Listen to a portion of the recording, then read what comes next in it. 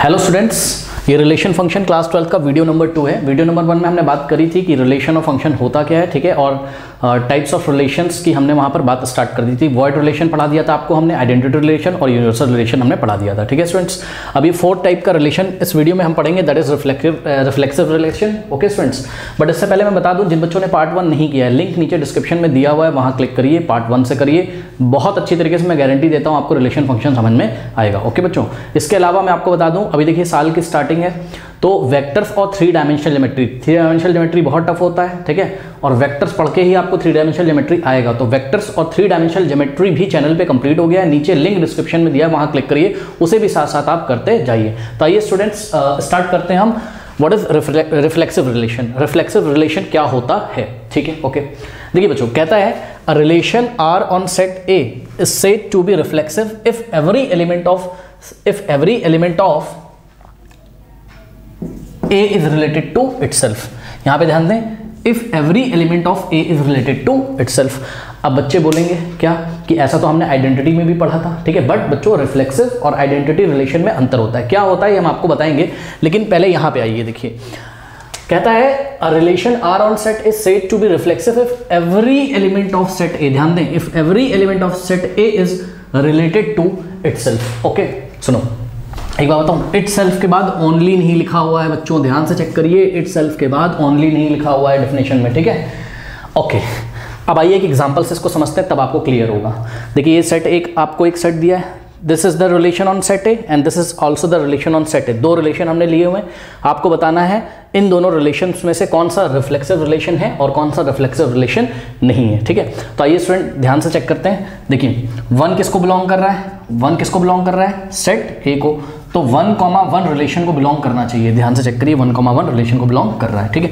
इसी तरीके से 2 बिलोंग कर रहा है सेट ए को, तो 2,2 रिलेशन को बिलोंग करना चाहिए, 2,2 रिलेशन को बिलोंग कर रहा है। 3 सेट ए को बिलोंग कर रहा है, ठीक है, तो 3,3 रिलेशन वाले सेट में आना चाहिए, 3,3 रिलेशन वाले सेट में आ रहा है, ठीक है। सुनो, यही तो वो कहता था relation are on set is said to be reflexive. कोई रिलेशन तभी रिफ्लेक्सिव कहलाता है जब एवरी एलिमेंट ऑफ ए, भैया every element of A cover तो हो गया, every element of A cover तो हो गया, 1 2 3 तीनों ही कवर हो गए। Every element of A is related to itself, her element अपने से ही रिलेटेड है, 1 1 से है, 2 2 से है, 3 3 से। अब सुनो, बच्चे बोलेंगे सर इस रिफ्लेक्शन वाले सेट में 1 और 3 भी तो है, 2 और 1 भी तो है। तो सुनो बच्चों, 1 3 से है, रिफ्लेक्सिव में ये मैटर नहीं करता है, 2 1 से रिलेटेड है, ये मैटर नहीं करता। बस जितने एलिमेंट सेट ए में है वो खुद से रिलेट होने चाहिए, बाकी कुछ भी वहां लिखा हो उससे फर्क नहीं होता है, ठीक है। तो यहां पर बच्चों जो आपका फर्स्ट रिलेशन हमने दिया है, this relation is reflexive, this relation is reflexive relation, okay, बहुत बढ़िया। अब सुनिए दूसरा रिलेशन लेते हैं। अच्छा, एक चीज और विजुअलाइज कराना चाहता हूं बच्चों, क्या हमेशा याद रखते हुए चला करिए जो मैंने आपको बेसिक बताया था कि relation is the subset of A cross ए। आप अपने दिमाग में ए क्रॉस ए वाला एक सेट बनाइए, उसमें 9 एलिमेंट होंगे ना, 1,1 1,2 1,3 2,1 2,2 2,3 3,1 3,2 3,3, ठीक है। तो वो जो 9 एलिमेंट्स होंगे ना, उन्हीं एलिमेंट्स में से कुछ एलिमेंट्स को लेकर हमने ये सेट बनाया है, इसलिए are the subset of A cross ए। ये भी आप दिमाग में रखा करिए कि हमेशा relation is the subset of A cross A, okay. चलिए अब इस रिलेशन को देखते हैं स्टूडेंट, ध्यान से चेक करो। 1 बिलोंग करता है सेट ए को, ठीक है, और 1,1 रिलेशन R1 को बिलोंग करता है, 1,1 यहाँ आता है, ठीक है।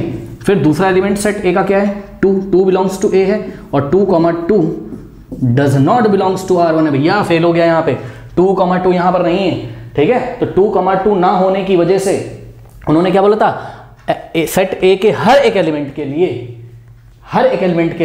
सेट ए के हर एक एलिमेंट के लिए ये बात ट्रू होनी चाहिए। कौन सी बात, कि हर एक एलिमेंट अपने से ही रिलेटेड हो। तो क्योंकि यहाँ 2,2 इस रिलेशन R1 वाले सेट में बिलोंग नहीं करता है, इसलिए this relation is not reflexive, this relation is not reflexive relation. अच्छा, आते हैं आइडेंटिटी रिलेशन को वापस से एक बार रिवाइज करते हैं। कहता था the identity relation is The identity relation is a relation on set if every element of set A is related to itself के बाद only लगा हुआ है यहाँ, ठीक है।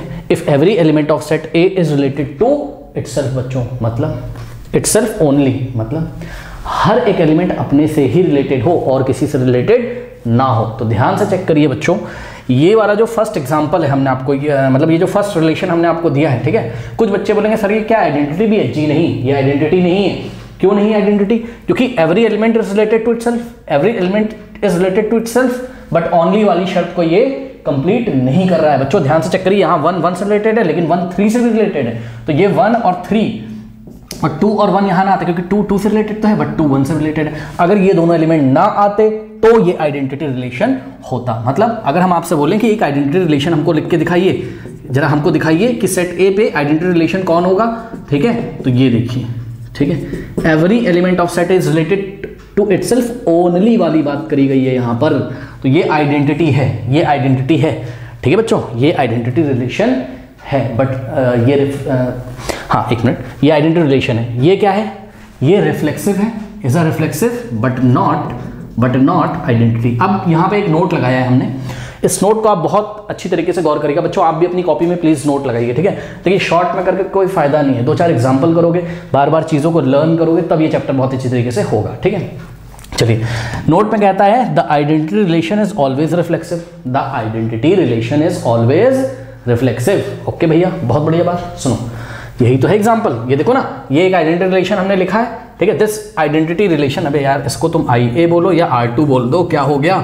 आइडेंटिटी रिलेशन को हम IA से दिखाते हैं ना, R2 बोल दो, तुम क्या दिक्कत है? तो this identity relation is reflexive. भैया ये रिफ्लेक्सिव भी तो है, ये रिफ्लेक्सिव भी तो है। क्यों है ये रिफ्लेक्सिव? बताओ क्यों है reflexive? Because every element of set A is related to itself वाली कंडीशन यहाँ फुलफिल हो रही है। बाकी कुछ आता हो यहाँ, चाहे ना आता हो, 1 1 से रिलेटेड, 2 2 से रिलेटेड, 3 3 से रिलेटेड, मतलब identity relation is always reflexive.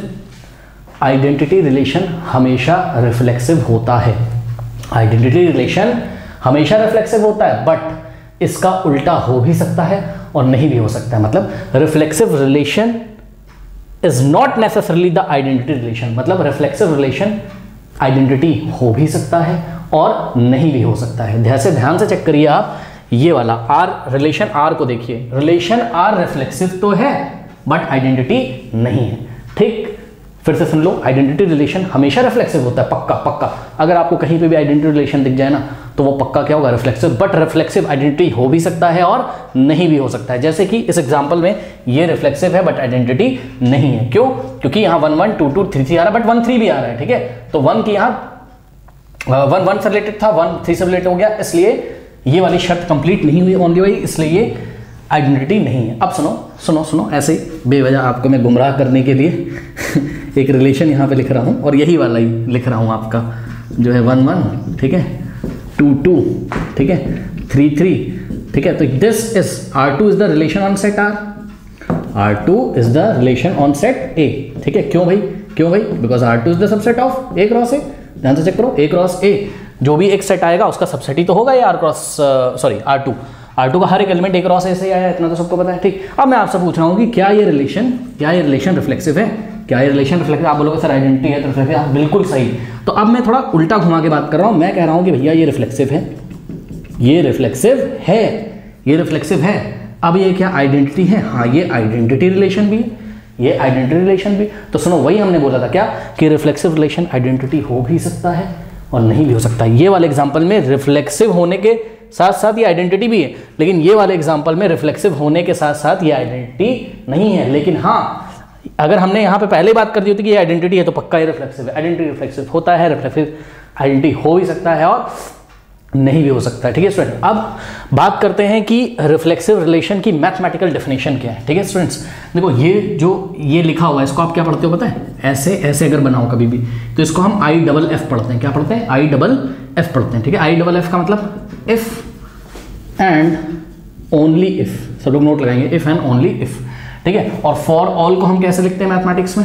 For all को हम उल्टा V बना के ऐसे काट देंगे, ठीक। चलो, ये तो सबको पता है ना, बिलोंग्स टू। अब mathematical definition of reflexive relation कहता है are relation is a reflexive if and only if A, belongs to R, for all A belongs to capital A। मतलब कैपिटल A में जितने भी एलिमेंट आते हों, ये देखिए कैपिटल A सेट में जितने भी एलिमेंट आते हों, हर एक एलिमेंट अपने से ही रिलेटेड होना चाहिए, तभी वो रिलेशन क्या होगा, रिफ्लेक्सिव रिलेशन होगा। और हाँ, इसके अलावा क्या साथ में कुछ आ सकता है, हाँ आ सकता है, बट आइडेंटिटी में केवल इतनी ही डेफिनेशन रहेगी,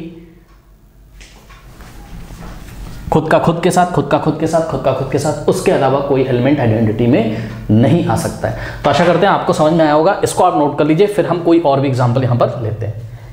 ये एग्जांपल देखते हैं, ये एक सेट ए दिया हुआ है बच्चों, जैसे कोई सेट दिया हुआ मैं आपको तुरंत बोलूँगा कि आप ना जैसे कि इन्होंने बोला कि this is the relation on set A, relation on set ए, आप तुरंत समझ जाइए क्या कि R is the subset of ए। बच्चों सॉरी ए क्रॉस ए, आपको तुरंत ए क्रॉस ए अपने दिमाग में ही निकाल लेना है, ठीक है ना।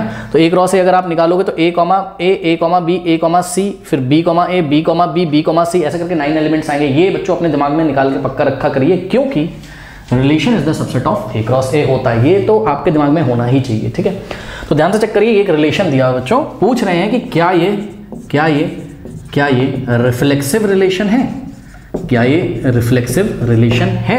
और दूसरी बात ये पूछ रहे हैं कि क्या ये आइडेंटिटी रिलेशन है, क्या तो आओ चेक करते हैं क्या ये रिफ्लेक्सिव रिलेशन है। क्या डेफिनेशन है, कहता है कि ए comma A belongs to are होना चाहिए for all A belongs to capital A. अब देखो बच्चों, यहाँ पे इन्होंने सेट ए में ए बी सी की बात कर ली, तो हम इस डेफिनेशन को थोड़ा सा मॉडिफाई कर सकते हैं क्या, कि ए की जगह हम एक्स का यूज कर सकते हैं, x comma x belongs to relation for all x belongs to relation, मतलब sorry x belongs to set ए, मतलब सेट ए में आने वाला हर एक सेट ए में आने वाला हर एक एलिमेंट खुद से रिलेट होना चाहिए, उसके अलावा कुछ और आ जाए तब भी चलेगा। तो आओ ध्यान से चेक करो, ये रिफ्लेक्सिव है कि नहीं, यस है, क्योंकि ए है, ए कॉमा ए यहाँ है, बी है, बी कॉमा बी यहाँ है, सी है, सी कॉमा सी यहाँ है, इसके अलावा भैया कुछ भी हो कोई बात नहीं यार, तो ये रिफ्लेक्सिव है। अब सवाल ये आता है इसको एग्जाम में लिखेंगे कैसे, ठीक।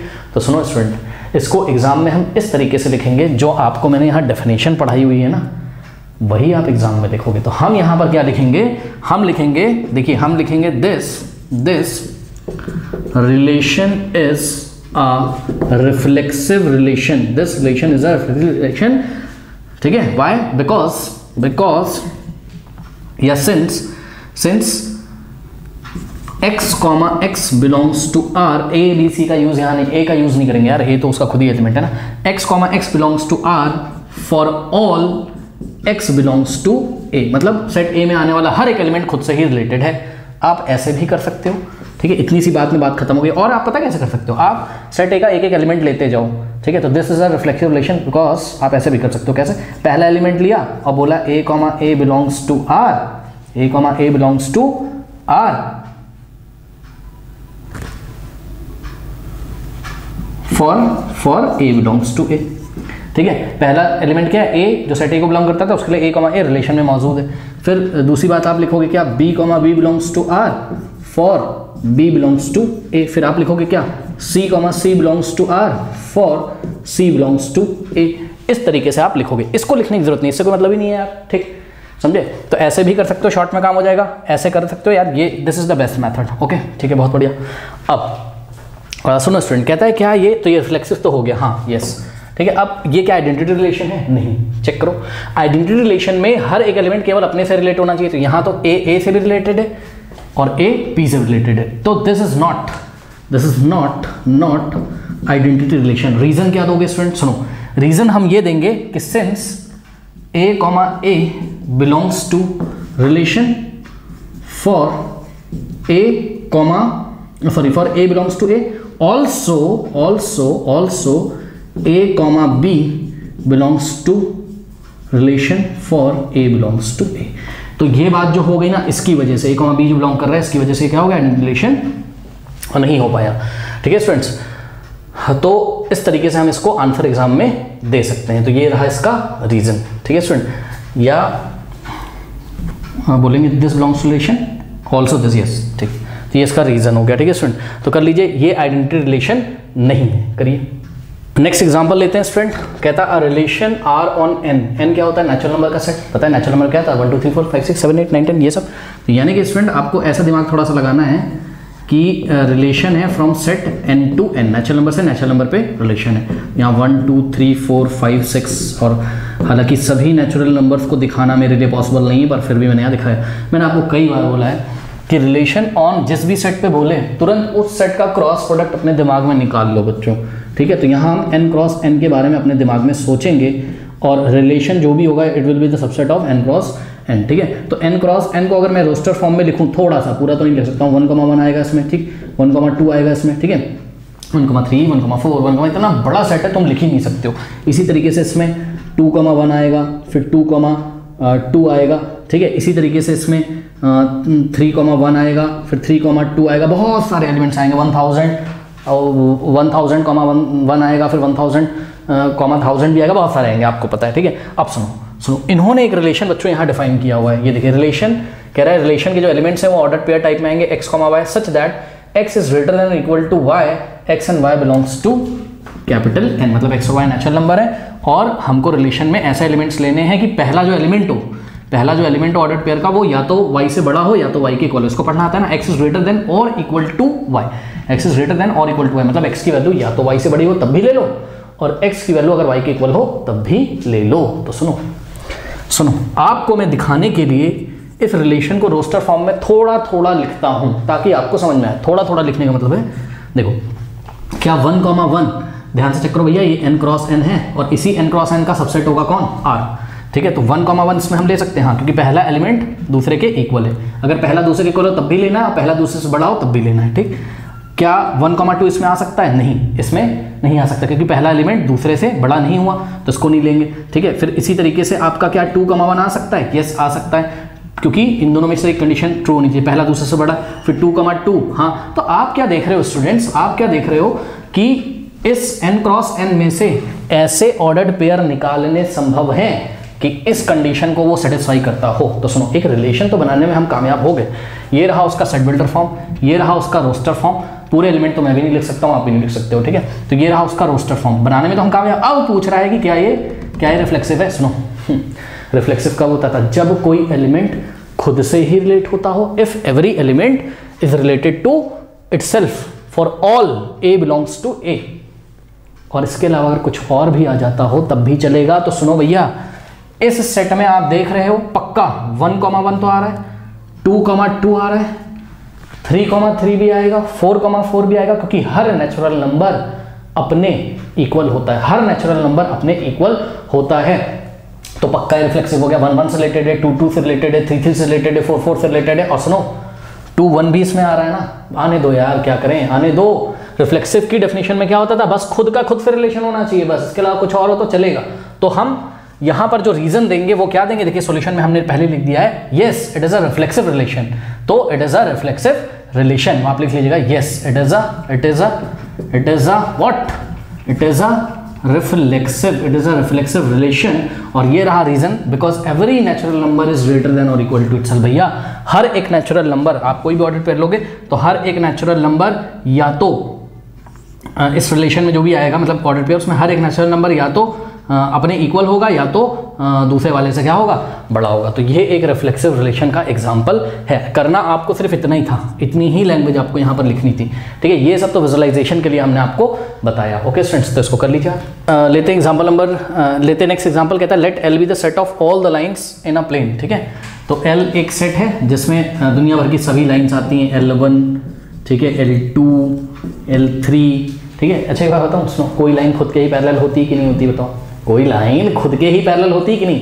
ये देखो, ये लाइन L1 है और ये L1 के ही पैरेलल है, तो कोई भी लाइन खुद के ही पैरेलल होती है, आप नोट लगा लीजिए पहले तो, ठीक। कहता है कि एक रिलेशन हमने सेट L पे डिफाइन किया, रिलेशन ऑन L, जैसे ही उसने बोला तुरंत आपको दिमाग में आना चाहिए क्या, कि relation is the subset of L cross L, ठीक है। तो L क्रॉस L का सबसेट होगा ये रिलेशन। तो ये रिलेशन कैसे डिफाइंड है, कह रहा है कि L1 L2 belongs to relation R1 if and only if L1 is parallel to L2 is reflexive। मतलब ये जो रिलेशन है बच्चों, ये जो रिलेशन है उसको उन्होंने ऐसे डिफाइन किया है, ऐसे डिफाइन किया है, ऐसे डिफाइन किया है कि L1 L2 किस में बिलोंग करना चाहिए, R1 में। मतलब कि सेट R1 जो होगा उसमें जो एलिमेंट्स आएंगे वो ऑर्डर पेयर में आएंगे, L1 L2, है ना, ऐसे करके।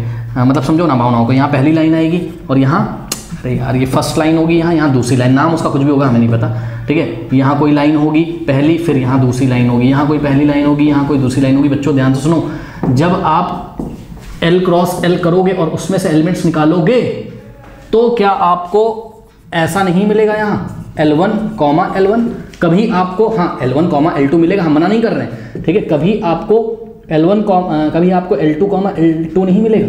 ठीक उसी तरीके से जैसे natural number cross natural number हमने निकाला था, ठीक है।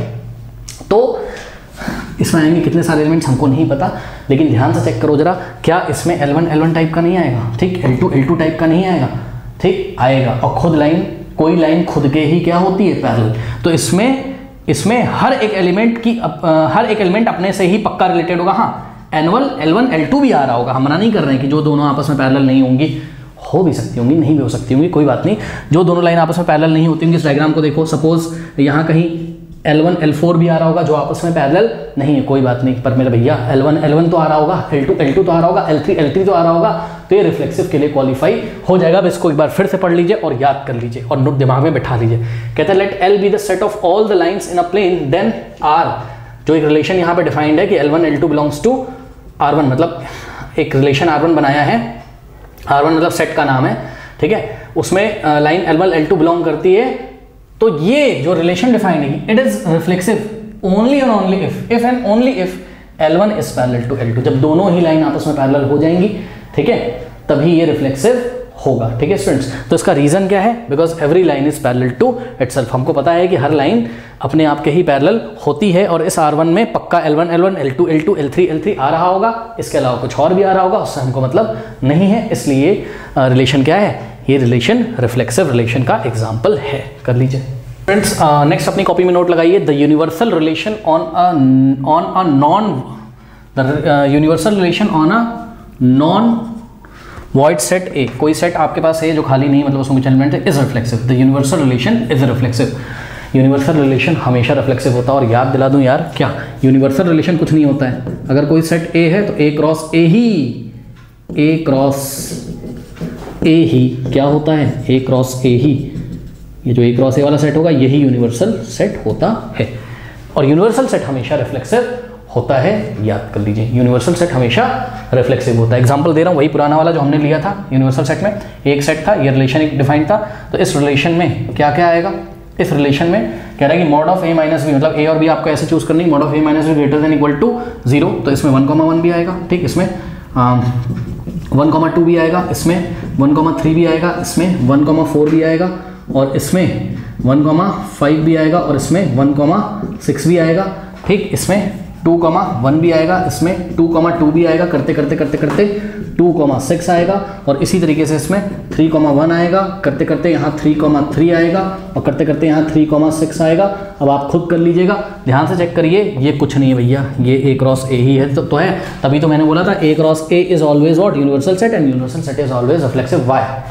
इस सेट को ध्यान से देखो, इस सेट में तुमको 1,1 भी मिलेगा, तुमको इसमें 2,2 भी मिलेगा, तुमको इसमें 3,3 भी मिलेगा, तुमको इसमें 4,4 भी मिलेगा, तुमको इसमें 5,5 भी मिलेगा, तुमको इसमें 6,6 भी मिलेगा, इसके अलावा और भी कुछ मिलेगा, उससे हमें मतलब नहीं है। और जितने भी ऑर्डर्ड पेयर मिलेंगे वो इस रिलेशन को सेटिस्फाई करते हैं, क्योंकि दो नंबर्स का डिफरेंस का मॉड हमेशा ग्रेटर देन इक्वल टू 0 होता है, इसलिए universal set is always reflexive. जिन्होंने यूनिवर्सल सेट पढ़ा है वो समझ रहे हैं कि मैं क्या बात कर रहा हूँ, ठीक है, कर लीजिए। रिफ्लेक्सिव रिलेशन आशा करते हैं आपको समझ में आया होगा। तो नेक्स्ट वीडियो में मिलते हैं हम सिमेट्रिक रिलेशन के साथ। ओके, हेलो स्टूडेंट्स, तो लास्ट वीडियो में हमने देखा कि रिफ्लेक्सिव रिलेशन क्या होता है, इस वीडियो में हम देखेंगे सिमेट्रिक रिलेशन क्या होता है। ठीक है बच्चों, ये रिलेशन एंड फंक्शन क्लास 12 का वीडियो नंबर 3 है स्टूडेंट। अगर आपने इसके पहले के पार्ट नहीं किए हैं तो लिंक डिस्क्रिप्शन में दिया हुआ है, वहाँ क्लिक करिए जाके, ठीक है, और आप पार्ट 1 से बहुत अच्छी तरीके से कर सकते हैं। सेपरेट वीडियो में बहुत अच्छी तरीके से मैंने टॉपिक्स को बहुत सारे एग्जांपल्स लेके क्लियर किया हुआ है, तो आपको गारंटीड है कि बहुत अच्छी तरीके से समझ में आएंगी चीज़ें। ठीक है बच्चों, तो आइए स्टार्ट करते हैं। रिलेशन फंक्शन में ये सिमेट्रिक रिलेशन क्या होता है, that is the 5th type of relation, that is symmetric relation. Okay, तो बच्चों इसमें देखिए डेफिनेशन में क्या कहता है, relation are on set A is said to be symmetric relation if, देखो बच्चों IFF आ गया, इसको हम क्या पढ़ते हैं, इसको हम पढ़ते हैं इफ एंड ओनली इफ, मतलब केवल तभी कोई रिलेशन आर सेट ए पे सिमेट्रिक रिलेशन होगा जब, कब, जब a comma B belongs to are imply करे। ठीक है, इसको क्या पढ़ते हैं, इंप्लाइज दैट। ध्यान से सुनिए, इसको क्या पढ़ते हैं, इंप्लाइज दैट। अगर ऐसा होता तो इफ एंड ओनली इफ, और अगर ऐसा है तो इंप्लाइज दैट। ओके, तो a comma B belongs to are imply करे कि b कॉमा ए भी किसको बिलोंग करता हो, रिलेशन वाले सेट को बिलोंग करता हो, for all a comma b belongs to a। अब इसका क्या मतलब है, सुनो बच्चों, इसका मतलब बहुत इजी है, समझो जरा बात को। क्या कि देखो सिमेट्रिक शब्द का मतलब उल्टा फुल्टा, मतलब देखो कैसे, देखो इसको मैं कैसे समझाऊं, जैसे एक तितली हम ले लेते हैं, बटरफ्लाई, ठीक है। तो बटरफ्लाई को अगर हम आपके सामने बनाएं, ठीक है, ये देखिए ये एक बटरफ्लाई है, ठीक है, और नेचर ने इसको बनाया हुआ है, ठीक। ये सिमेट्रिकल है, पता है क्यों, ऐसे करके अगर देखो बीच से रखोगे, ठीक, इसको ऐसा अगर फ्लिप कर दोगे तो ये वाला जो इसका विंग है ये इसको कवर कर लेगा और ये वाला इसको पूरी तरीके से कवर कर लेगा, ठीक है। ये एक सिमेट्रिकल फिगर है आपके सामने, ठीक। मतलब समझो जरा क्या, कि अगर हम बोले यहाँ पर ए है और ये विंग क्या है, बी है, समझो जरा बात को, ठीक है। थोड़ा समझाने की कोशिश कर रहा हूँ, ठीक है, बहुत टेक्निकल आपका एग्जाम्पल नहीं है, पर फिर भी देखिए, अगर ए कॉमा बी अगर आ रहा है, मतलब समझो जरा, आप ए से बी की तरफ फोल्ड करो तब भी आपको वैसा ही दिखाई पड़ेगा, और अगर आप बी से ए की तरफ फोल्ड करो तब भी आपको वैसा ही दिखाई पड़ेगा। मतलब जिस रिलेशन में ए कॉमा बी आते हो उसमें बी कॉमा ए का भी आना जरूरी है। क्या कहता है, कहता है ए comma B, if A comma B belongs to are implies B comma A belongs to are. लेते हैं एग्जाम्पल की हेल्प से इसको हम समझते हैं, बट उससे पहले एक बात मैं बताना चाहता हूं बच्चों। देखो जब भी ऐसा लिखा रहता है ए comma B belongs to are implies B comma A belongs to are, ठीक है, तो ये जो इम्प्लाइज का मतलब होता है, इसका मतलब बच्चों थोड़ा समझ लो, हम ना अभी आगे चलेंगे इस चैप्टर में, बहुत सारी चीजें हमें प्रूव भी करनी होंगी। तो इसका मतलब ये होता है कि ये दिया हुआ है और उसकी हेल्प से अगर ऐसा आ जाए, मेरी बात ध्यान से सुन लो बच्चों, इम्प्लाइज का मतलब आगे चल के क्या होगा, ये दिया हुआ है और उसकी हेल्प से ऐसा हो जाए तो ही फंक्शन क्या होगा, सिमेट्रिक रिलेशन होगा, ठीक। इसकी हेल्प से ऐसा हो जाए, इसको हम बहुत आगे कभी यूज करेंगे, बट आते हैं एक एग्जांपल में और समझते हैं सिमेट्रिक रिलेशन क्या है। देखो बच्चों, यहाँ हमने एक एग्जांपल लिया हुआ है, सेट ए है और इस सेट पे दो रिलेशन है, रिलेशन R1 ऑन ए, मैं लिख दे रहा हूँ R1 ऑन ए है और R2 भी ऑन ए है। ऑन ए का मतलब आप समझ रहोगे, R1 is the subset of A cross A and R2 is the subset of A cross ए, ठीक है। अब देखो जरा, ये R1 एक रिलेशन लिखा हुआ है, R2 हमको बताना है कि इन दोनों में से कौन सा सिमेट्रिक रिलेशन है, ओके। तो देखो कैसे चेक करते हैं, बहुत ईजी बच्चों। अगर 1,3 है यहाँ, देखो ध्यान से चेक करो, 1,3 बिलोंग्स टू आर है, 1,3 बिलोंग्स टू आर है, एंड 1,3 को पलट दो, क्या 3,1 बिलोंग्स टू आर है, यस, ये देखो ये रहा 3,1 belongs to are and 3,1 belongs to are है, ठीक है। तो a comma B belongs to are है and 3 comma B belongs to are है, मतलब a comma B belongs to are है, उसकी हेल्प से 3,1 भी कहीं ना कहीं मिल गया। अब आगे चेक करेंगे 1,4 R1 है, एक्चुअल में रिलेशन करा, ठीक है। तो 1,4 बिलोंग्स टू R1 है एंड जाके चेक करो क्या 4,1 भी है यहाँ, 4 यस है, ठीक है। तो 4,1 बिलोंग्स R1 है। उसके बाद ये हो गया, फिर 3,1 चेक करो, 3,1 बिलोंग्स टू R1 एंड अब ध्यान से चेक करो, अगर 3,1 है तो जाके चेक करो क्या 1,3 है, क्या 1,3 है, 3,1 है, क्या 1,3 है, हाँ भैया है, ये देखो जरा पहले, एंड 1,3 बिलोंग्स R1।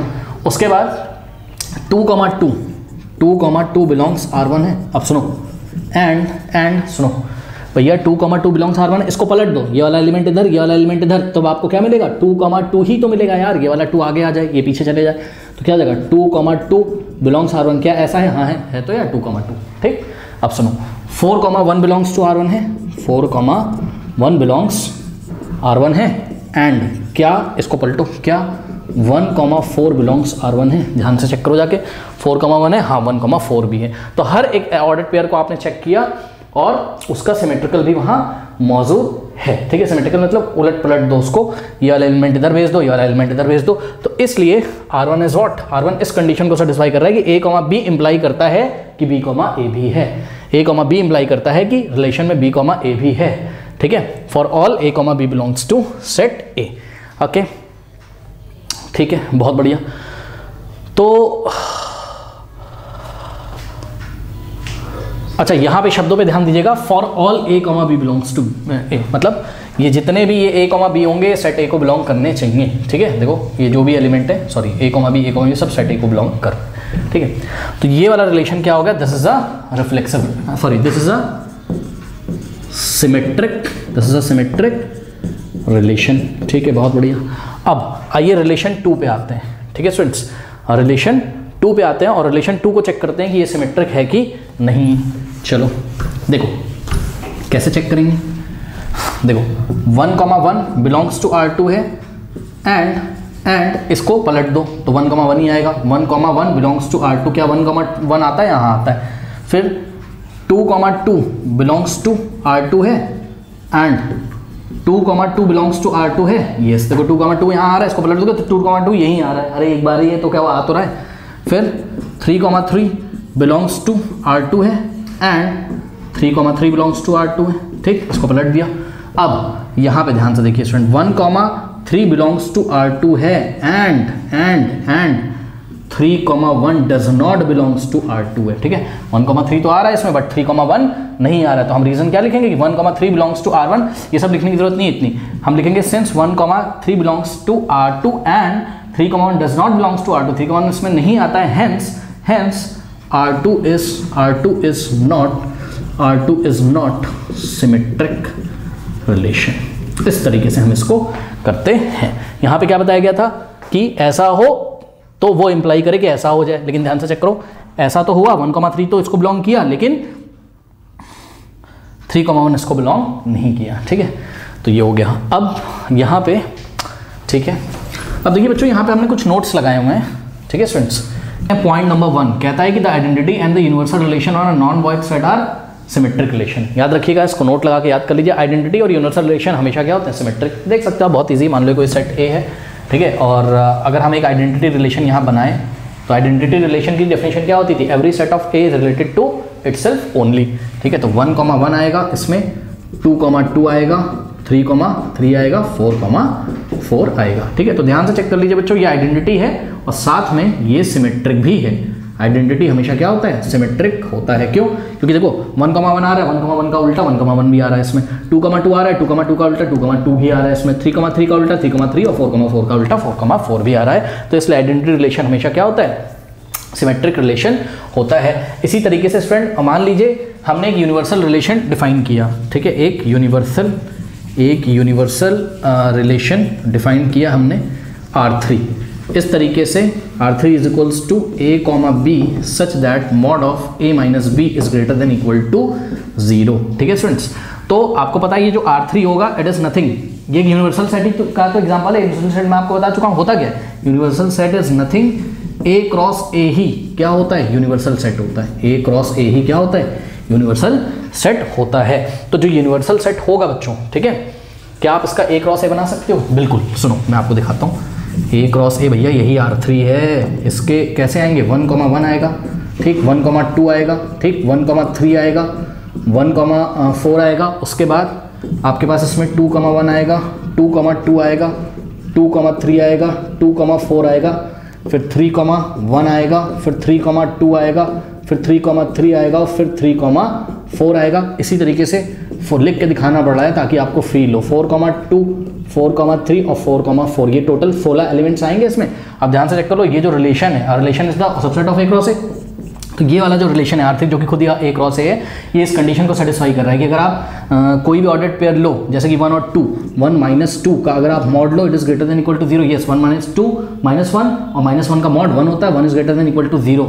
यस, ये बात ट्रू है। इसी तरीके से 1, 1 लोगे तो 1 - 1 0, 0 is greater than equal to 0। Yes, ठीक है। तो सुनो बच्चों, ये यूनिवर्सल रिलेशन है, ठीक। अब इसको ध्यान से चेक करो, इस रिलेशन को, क्या ये सिमेट्रिक है?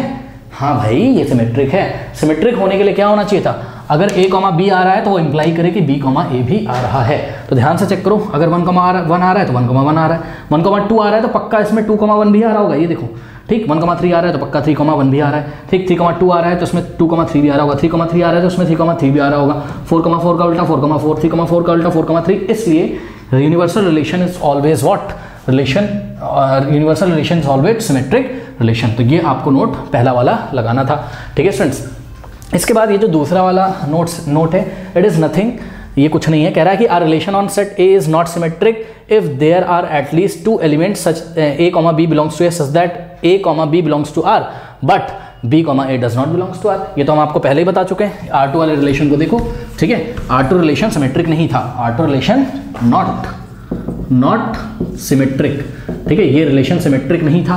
क्यों नहीं था ये रिलेशन सिमेट्रिक? क्योंकि कहता है कोई रिलेशन सिमेट्रिक तब नहीं होता है जब उसमें एटलीस्ट 2 एलिमेंट्स ऐसे हो जाएं, कम से कम 2 एलिमेंट ऐसे हो जाएं जो रिलेशन को बिलोंग करें बट उनका उल्टा, उनको फ्लिप करने पे वैसा ऑर्डर्ड पेयर रिलेशन को बिलोंग ना करे। तो ध्यान से चेक करो, यहाँ ये कैसे फेल हुआ था, ऐसे ही तो फेल हुआ था। एटलीस्ट यहाँ पर दो एलिमेंट हमको मिल गए थे 1,3 जो कि बिलोंग तो किसको कर रहे थे, 1,3 जो कि बिलोंग तो किसको कर रहे थे, सेट ए को कर रहे थे। 1,3 बिलोंग्स टू रिलेशन था, 1,3 बिलोंग्स टू रिलेशन था, बट 3,1 बिलोंग्स टू रिलेशन नहीं था। मतलब सिमेट्रिक में अगर कम से कम आपको एक ऐसी कंडीशन मिल जाए कि ए कॉमा बी बिलोंग्स कर रहे हो रिलेशन को, but B comma a relation को बिलोंग नहीं कर रहे हो, तो ऐसा रिलेशन क्या होता है, नॉट सिमेट्रिक। तो कोई बहुत बड़ी बात नहीं थी, ठीक है स्टूडेंट्स। अच्छा, उसके बाद अब आपको दिखाते हैं हम एक पॉइंट यहाँ पर, ये देखिए ये फोर्थ पॉइंट, ठीक है। तो इस फोर्थ पॉइंट में क्या कहता है, कहता है अ रिलेशन आर, ये बच्चों बहुत इंपॉर्टेंट पॉइंट है, कहता है a relation are on a set is symmetric if and only if, IFF लगाए, if and only if are is equals to are inverse. अगर किसी रिलेशन, अगर कोई रिलेशन किसके इक्वल आ जाए, इनवर्स रिलेशन के इक्वल आ जाए, अगर कोई रिलेशन इनवर्स रिलेशन के इक्वल आ जाए तभी वो रिलेशन क्या होता है, सिमेट्रिक रिलेशन। आइए हम आपको दिखाते हैं, यहाँ पे ध्यान से चेक करिए, इसका नाम R1 था, चलो सपोज इसको R कर दो, कोई दिक्कत नहीं, R1 कर दो यार। तो कंडीशन क्या लगेगी, ये क्या था, ये सिमेट्रिक था, अभी मैंने आपको दिखाया था ये सिमेट्रिक था, ठीक है। और अभी सिमेट्रिक होने के लिए आपने क्या पढ़ा है कि relation is equals to inverse of relation होना चाहिए, यानी कि अगर इसका नाम तुम R1 रख रहे हो तो R1 is equals to R1 का इनवर्स होना चाहिए। आइए जरा चेक करते हैं, ये रहा R1, क्या तुमको R1 इनवर्स निकालना आता है, हाँ आता है।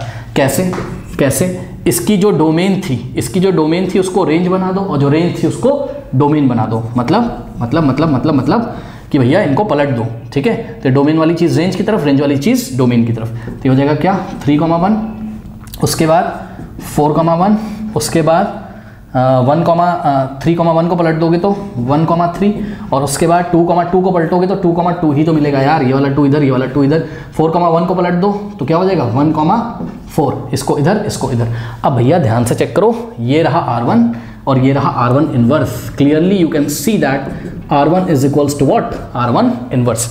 जितने एलिमेंट्स इसमें हैं उतने ही एलिमेंट्स इसमें हैं, 1 2 3 4 5, 1 2 3 4 5, और सभी एलिमेंट्स आपस में इक्वल हैं। इक्वल है कि नहीं भैया, ऑर्डर मैटर नहीं करता है। यहाँ 1,4 बाद में लिखा है, यहाँ पहले लिखा है, क्या फ़र्क पड़ता है यार। चेक करो, यहाँ 1,3 है, यहाँ भी 1,3 है, यहाँ 1,4 है, यहाँ भी 1,4 है, यहाँ 3,1 है, यहाँ भी 3,1, 2,2, यहाँ पे 2,2, 4,1, यहाँ 4,1। और हमको पता है जब किसी दो सेट्स में सेम टाइप के एलिमेंट्स होते हैं तो दोनों सेट आपस में इक्वल होते हैं, इसलिए हमने बोला R1 is equal to R inverse, क्योंकि R1 is equal to R1 inverse है, relation is equal to relation का इनवर्स है, इसलिए ये सेट क्या है, ये सेट सिमेट्रिक। और अभी मैंने आपको दिखाया था कि ये सेट सिमेट्रिक था। तो ये वाली बात भी हमने एक एग्जांपल की हेल्प से प्रूफ कर ली और समझ ली, ठीक है स्टूडेंट्स। इतना आप नोट कर लीजिए पहले। फ्रेंड्स पॉइंट नंबर 3 को समझते हैं, कहता है relation on set A is not necessarily symmetric. Reflexive relation on set is not necessarily symmetric. मतलब रिफ्लेक्सिव रिलेशन जो होते हैं बच्चों, जरूरी नहीं कि वो हर बार सिमेट्रिक भी हो। रिफ्लेक्सिव रिलेशन सिमेट्रिक हो भी सकते हैं और नहीं भी हो सकते हैं। जैसे कि इस एग्जांपल को देखिए, ये सेट ए है, this is the relation on set A, okay. तो क्या ये रिफ्लेक्सिव है? रिफ्लेक्सिव की डेफिनेशन आपने याद करिए, रिफ्लेक्सिव की डेफिनेशन क्या थी, याद करिए। रिफ्लेक्सिव की डेफिनेशन क्या थी कि ए कॉमा ए बिलोंग्स टू क्या होना चाहिए, आर होना चाहिए। ए comma A belongs to are होना चाहिए, मतलब every element of the set relates itself, okay, for all A belongs to ए। ये रिफ्लेक्सिव होता था। अब ध्यान से चेक करो, पहला एलिमेंट है वो खुद से रिलेटेड है, दूसरा एलिमेंट है वो खुद से रिलेटेड है, तीसरा एलिमेंट है वो खुद से रिलेटेड है, तो ये रिफ्लेक्सिव तो है, ये रिलेशन रिफ्लेक्सिव तो है स्टूडेंट, बट ये सिमेट्रिक नहीं। अच्छा ये 1,3 आ रहा है ना तो रिफ्लेक्सिव मैंने आपको पढ़ाया था क्या कि खुद का खुद के साथ रिलेशन हो, उसके अलावा कुछ और आ जाए तो उससे फर्क नहीं पड़ता, तो 1,3 से फर्क नहीं पड़ेगा। ये रिफ्लेक्सिव है, ये रिफ्लेक्सिव है भैया। हाँ ये आइडेंटिटी नहीं है, क्यों? क्योंकि 1,3 आ रहा है यहाँ, 1 1 से रिलेटेड है, 1 3 से रिलेटेड है, ठीक है। आइडेंटिटी की डेफिनेशन क्या थी कि every element of set A relates to itself only. ये अगर ना होता 1,3 तब ये आइडेंटिटी होता, ठीक। पर अभी ये रिफ्लेक्सिव है, आइडेंटिटी नहीं है। मैं बता दे रहा हूँ भैया, रिफ्लेक्सिव है पर ये आइडेंटिटी नहीं है, ये सिमेट्रिक भी नहीं है। क्यों नहीं है? ध्यान से चेक करो, सुनो। 1,1 belongs to 1,1 belongs to are implies 1,1 belongs to are है, मतलब एंड 1,1 इसका उल्टा भी इसमें प्रेजेंट है। फिर 2,2 बिलोंग्स टू आर है and 2,2 also belongs to are है। उसके बाद 3,3 बिलोंग्स टू आर है and 3,3 also belongs to are है। यहाँ पे चेक करो भैया, 1,3 बिलोंग्स टू आर एंड या फिर बट बट इसका उल्टा यानी कि 3,1 does not belongs to are, इसकी वजह से, क्योंकि 1,3 था, 3,1 इसका उल्टा नहीं था, इसको पलटने पे हमको नहीं मिला, इसलिए नॉट सिमेट्रिकल हो गया, नॉट सिमेट्रिकल हो गया। ये वाली बात से ये फेल हो गया कि कोई रिलेशन सेट ए पे सिमेट्रिकल नहीं होता जब उसमें कम से कम 2 एलिमेंट ऐसे मिल जाएंगे, a, b belongs to are हो, a, b belongs to are हो, but b, a belongs to are ना हो। ठीक है स्टूडेंट, तो समझ में आ गई बात आपको। तो ये रिफ्लेक्सिव है बट ये सिमेट्रिक नहीं है। ओके, एक एग्जांपल लेते हैं बच्चों सिमेट्रिक रिलेशन का। कह रहा है late L be the set of all the line in a plane and R with the relation on define on L। तो R is the relation defined on L। L क्या है? Set of all the lines in a plane है। ठीक है, कह रहा by the rule, rule क्या है? कह रहा कि x, y imply x, y belongs to R if and only if x is perpendicular to y, then R is the symmetric relation on L because L1 is perpendicular to L2 implies L2 is perpendicular to L1। सुनो, ये जो बच्चों relation दिया हुआ है, ठीक है, तो R रिलेशन है किस पे? L पे, मतलब R में कुछ एलिमेंट्स आते होंगे कैसे, L1, L2 टाइप के, इस तरीके से बहुत सारे मतलब ऑर्डर पेयर आते होंगे, लेकिन इन्होंने रूल क्या बताया है कि हमको L क्रॉस L में से लेकर L क्रॉस L में से हमको वही वाले ऑर्डर पेयर लेके सेट बनाना है, रिलेशन बनाना है जो इस कंडीशन को फॉलो करे, किसको? कि x is perpendicular to y। ठीक है, अब सुनो बच्चों, एक बात बताओ ये लाइन x है, सपोज इसका नाम x है, और ये अगर परपेंडिकुलर है किस पे? लाइन y पे, तो y भी x पे क्या होगी? परपेंडिकुलर। मतलब अगर आपको x, y belongs to relation में मिल रहा है तो ये इंप्लाई करेगा कि y, x भी आपको रिलेशन में मिलेगा, क्योंकि कोई भी लाइन, पहली लाइन अगर दूसरे परपेंडिकुलर, दूसरी पहले पे भी परपेंडिकुलर होती है। और सुनो ध्यान से, और मैं क्लियर करता हूं आपको, ठीक है, ये जो रिलेशन इन्होंने दिया है, अगर इफ एंड ओनली इफ ऐसा हो जाए, क्या हो जाए कि x is perpendicular to y हो जाए, मतलब पहली लाइन दूसरे पे अगर परपेंडिकुलर हो जाए तो ऐसा रिलेशन क्या हो जाएगा? सिमेट्रिक, क्योंकि दूसरी भी पहले पे क्या हो जाएगी? परपेंडिकुलर।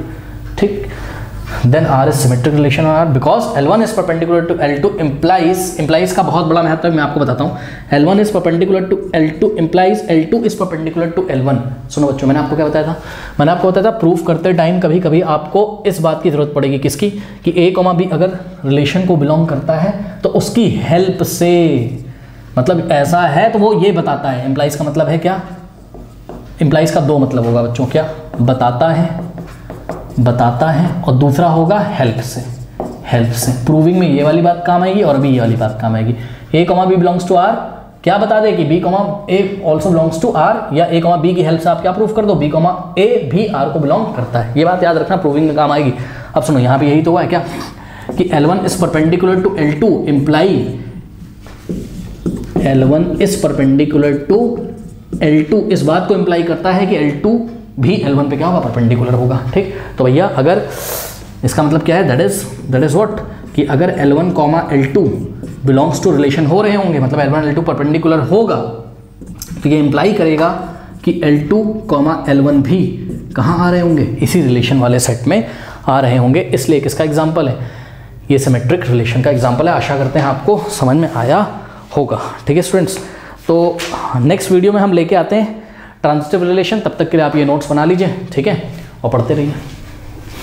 हेलो स्टूडेंट्स, ये रिलेशन फंक्शन का I think yes video number 4 है। इसके पहले के वीडियोस अगर आपने नहीं देखे हैं तो नीचे जाइए, लिंक दिया हुआ है डिस्क्रिप्शन में, वहाँ क्लिक करिए। बच्चों इसके अलावा मैं आपको बता दूं वेक्टर्स और 3 डायमेंशनल ज्योमेट्री का भी लिंक मैंने नीचे दिया है। पहले वेक्टर करिए फिर 3 डायमेंशनल ज्योमेट्री करिए। तो आइए रिलेशन फंक्शन में आगे बढ़ते हैं और नेक्स्ट टाइप ऑफ रिलेशन लेते हैं, that is what? Transitive relation. ठीक है बच्चों, तो ट्रांजिटिव रिलेशन देखते हैं क्या होता है। कहता है a relation on set A is said to be transitive IFF, मतलब if and only if A, B belongs to R and B, C belongs to R implies A, C belongs to R for all A, B, C belongs to A।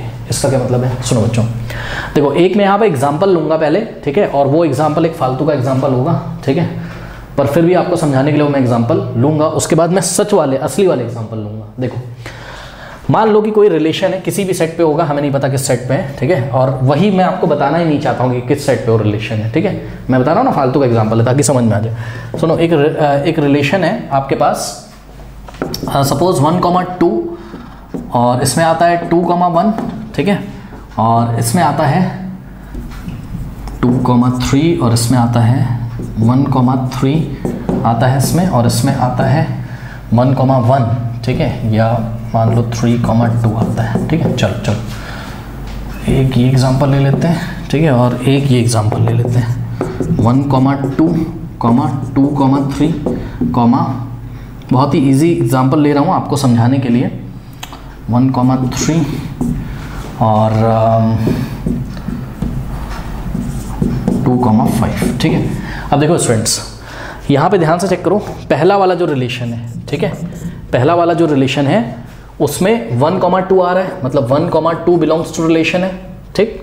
उसके बाद and, अब देखो यहाँ a, b belongs to relation है, b पे and हुआ है, b से स्टार्ट हुआ है, b पे एंड हुआ है, b से स्टार्ट हुआ है, ठीक है। तो यहाँ पे देखो 2 से एंड हुआ है, 2 से स्टार्ट हुआ है, एंड 2,3 बिलोंग्स टू रिलेशन है। सुनो, अगर ये हो जाए और ये हो जाए तो ऐसा भी होना चाहिए, कैसा होना चाहिए, a, c belongs to r होना चाहिए, मतलब ये वाला एलिमेंट और ये वाला, पहले ऑर्डर पेयर का फर्स्ट और दूसरे ऑर्डर पेयर का सेकंड, मतलब यहाँ से पहले ऑर्डर पेयर का फर्स्ट और दूसरे ऑर्डर पेयर का सेकंड, यानी कि 1,3 बिलोंग्स टू आर होना चाहिए। अगर ऐसा होगा तभी ये ट्रांजिटिव होगा, नहीं तो नहीं होगा। आप ध्यान से चेक करो, क्या आपके सेट में 1,3 आता है, क्या आपके रिलेशन वाले सेट में 1,3 आता है? यस, इसलिए ये ट्रांजिटिव रिलेशन है, इसलिए ट्रांजिटिव रिलेशन है, ठीक है बच्चों, समझ में आ गया। अब देखो दूसरा वाला जो रिलेशन है, ये सपोज R1 था और ये R2 है, देखो यहाँ 1,2 है, यहाँ 2,3 है, तो यहाँ 1,3 भी है। उसके बाद सुनो 1,2 है यहाँ, ठीक है, 1,2 belongs to relation, 2,3 belongs to what, relation, and और this implies what, 1,3 also belongs to relation. अब सुनो बच्चे क्या बोलेंगे, बच्चे बोलेंगे 2,5 है, 2,5 है। अब देखो ये 5 पे एंड हुआ है, पर 5 से यहाँ कुछ स्टार्ट ही नहीं हुआ है, 5 पे एंड हुआ है बट 5 से यहाँ कुछ स्टार्ट ही नहीं हुआ है, तो आपको ये नहीं चेक करना है, क्या नहीं चेक करना है कि 2,5, फिर आप ढूंढने लगो, बताओ 5, समथिंग कुछ भी हो सकता है यार, 5, समथिंग को तुम क्यों ढूंढ रहे हो यार, ठीक। जब 2,5 पे एंड हुआ है और 5 से कुछ स्टार्ट ही नहीं हो रहा है, तो सुनो उन्होंने डेफिनेशन में क्या बताया, अगर ऐसा हो और ऐसा हो तभी ये चेक करना है, नहीं तो नहीं चेक करना है। मैं फिर से बोल रहा हूँ, अगर ऐसा हो और ऐसा हो तभी ये चेक करना है, नहीं तो नहीं चेक करना है। मतलब समझो, देखो पहले वाले एग्जांपल में जो हमने देखा 1,2 पे एंड हो रहा था और यहाँ से 2 से स्टार्ट होता था, तो ऐसा भी था, ऐसा भी था, इसलिए हमने 1,3 को चेक किया, इसलिए हमने 1,3 को चेक किया, ठीक। तो ये ट्रांजिटिव था, 1,3 हमको यहाँ मिल गया, यहाँ पर भी वही था, ये भी ट्रांजिटिव है, मना नहीं कर रहे हैं, ये भी ट्रांजिटिव है बच्चों, हम मना नहीं कर रहे हैं, ठीक है। यहाँ पे देखो, बट ये जो 2,5 वाला एक्स्ट्रा एलिमेंट पड़ा है, ये इस रिलेशन को डिस्टर्ब नहीं कर रहा है, अभी भी ये ट्रांजिटिव ही, अभी भी क्या है, ट्रांजिटिव है। क्यों? क्योंकि देखो कुछ बच्चे बोलेंगे भाई 2,5 बिलोंग्स टू रिलेशन, हमने कहा हाँ भाई ठीक है, तो ये कैसा बिहेव कर रहा है, ये a, b belongs to relation जैसा बिहेव कर रहा है, and 5, something belongs to relation, ये वाली बात ही नहीं है।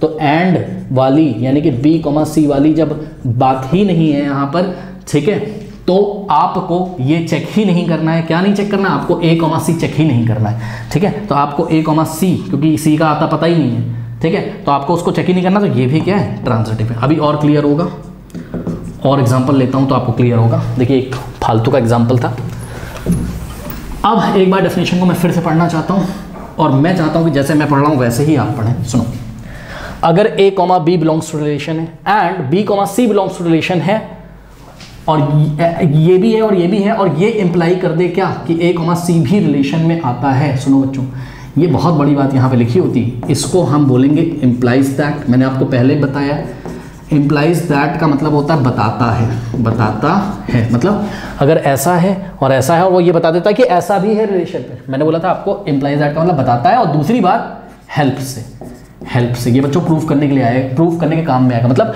अगर ऐसा है, अगर कोई प्रूविंग वाला क्वेश्चन है उसमें अगर ऐसा है और ऐसा है और उसकी हेल्प से अगर आप ऐसा प्रूफ कर दो तो रिलेशन कैसा होगा, ट्रांजिटिव। अभी मेरी इस बात को सिर्फ सुन लो, ध्यान से रख लो, जब हम प्रूफ करेंगे तब हम आपको बताएंगे, ठीक। आइए एग्जाम्पल नंबर 1, अब थोड़ा बढ़िया एग्जाम्पल लेते हैं, एनसीईआरटी का एग्जाम्पल है। कह रहा are on set A, set ए पे कोई रिलेशन आर है, ठीक है, और सेट ए में 14 एलिमेंट है, 1 2 3 4 ... मतलब 14 तक, ठीक।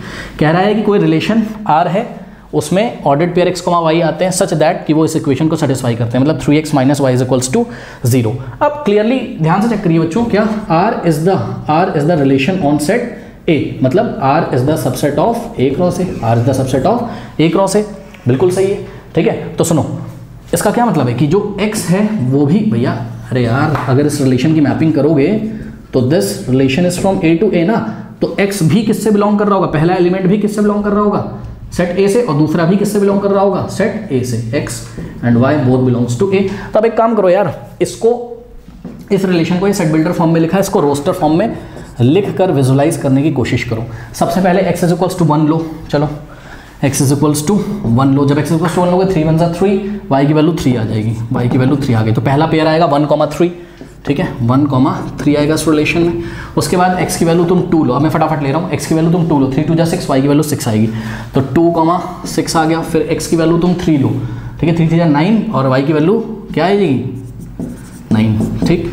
फिर यहाँ पर x की वैल्यू 4 लो, 3 4 12, 12 सॉरी x की वैल्यू 4 ली थी, 4 कितना आ जाएगा 12, ठीक। इसी तरीके से तुम अब x की वैल्यू 5 लो, ठीक है। जब तुम x की वैल्यू 5 लोगे स्टूडेंट, 3 5 15, ध्यान चेक करो, 3 5 15 minus Y is equals to 0, तो y इज इक्वल्स टू कितना आ जाएगा 15, x तुमने क्या लिया था 5, यानी कि 5,15। सुनो 5,15 हम यहाँ फिल नहीं करेंगे, क्यों नहीं करेंगे, क्योंकि 5,15 does not belongs to A cross A, या हम सिंपली बोल दें तो 15 does not belongs to what, set A। जो 15 आ रहा है, मतलब बाद में जो एलिमेंट आ रहा है y, वो सेट A को बिलोंग ही नहीं करता, क्योंकि सेट A में टोटल 14 एलिमेंट है, ठीक है। तो केवल हम यहाँ तक लेंगे, ठीक है।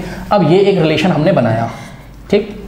अब हमको ये बताना है बच्चों कि क्या ये रिलेशन ट्रांजिटिव है, is this relation is transitive, क्या ये ट्रांजिटिव है, बस इतना आपको बताना है। चलिए आइए देखते हैं। सुनो बच्चों, यहाँ 1,3 है, ठीक है 1,3 बिलोंग्स टू R है, एंड ध्यान से चेक करो, कोई एलिमेंट 3 से स्टार्ट हो रहा है, हाँ ये हो रहा है, एंड 3,9 बिलोंग्स टू R है। अब आपको चेक ये करना है कि ऐसा है और ऐसा है, क्या इसकी हेल्प से उस रिलेशन में ऐसा भी हो जाता है कि 1,9 भी आता है कहीं नहीं आता है। तो हम आगे क्या लिखेंगे, दिस डज नॉट इम्प्लाई, वैसे तो ऐसा नहीं करते हैं, ठीक है, this belongs to this, this belongs to this, but लिखते हैं, but what, but 1,9 does not belongs to this relation, hence this relation is not transitive. अब आगे चेक करने की जरूरत ही नहीं है, क्यों, क्योंकि ये यहीं पे फेल हो गया। फिर भी तुमको अगर चेक करना हो तो चेक कर सकते हो, 2,6 है बट 6 से कुछ स्टार्ट ही नहीं हो रहा, क्यों चेक करोगे यार, पहली बार में फेल हो गया।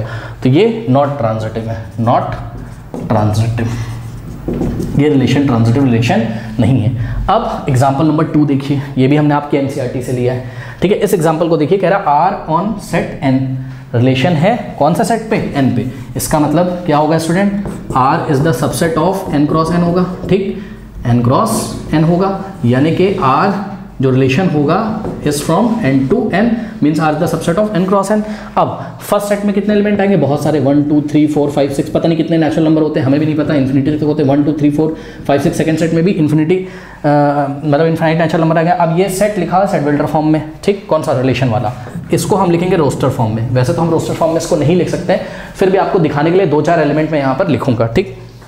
x, y टाइप के ऑर्डर्ड पेयर यहाँ पर आएंगे, जहाँ पर x की वैल्यू क्या है, लेस देन 4 है बच्चों। मतलब x आप क्या क्या ले सकते हो, x आप 1 ले सकते हो, x आप 2 ले सकते हो, x आप 3 ले सकते हो, बस x की वैल्यू 4 से छोटी, और x एक नेचुरल नंबर है, क्यों, क्योंकि रिलेशन किस पे, set, relation is the set on natural number है, ठीक है स्टूडेंट्स। अब आप y भी निकाल लीजिए, ठीक है। y क्या है, x + 5 है, यानी कि x की वैल्यू 1 रखो, 1 + 5 6, फिर 2 + 5, जब x की वैल्यू 2 + 5 7, x की वैल्यू 2 रखोगे तो x की वैल्यू 3 रखो, तो y इज इक्वल्स टू कितना आ जाएगा 8, यानी कि 1,6 2,7 1,6 2,7 और 3,8। अब ये बड़ा मज़ेदार क्वेश्चन हो गया, कह रहा है कि क्या ये रिलेशन ट्रांजिटिव है भैया, क्या ये रिलेशन ट्रांजिटिव है, ये हमको बताना है।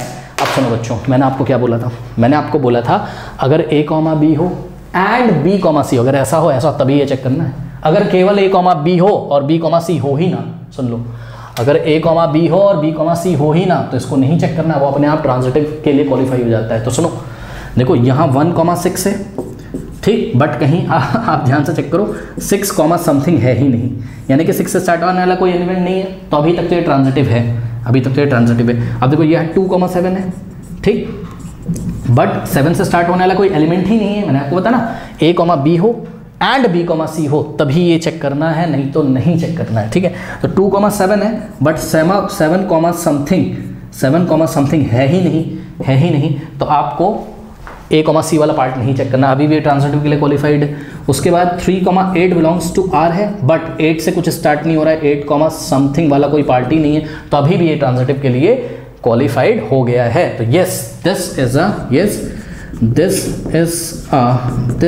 अ ट्रांजिटिव रिलेशन, ये ट्रांजिटिव रिलेशन का एग्जाम्पल है, ठीक है स्टूडेंट। तो ध्यान रखिएगा ट्रांजिटिव रिलेशन में अगर A, B and B, C है तभी A, C को आपको वहाँ चेक करना है, नहीं अदरवाइज वो ट्रांजिटिव होता ही है, ठीक है स्टूडेंट्स, इतना आप नोट कर लीजिए।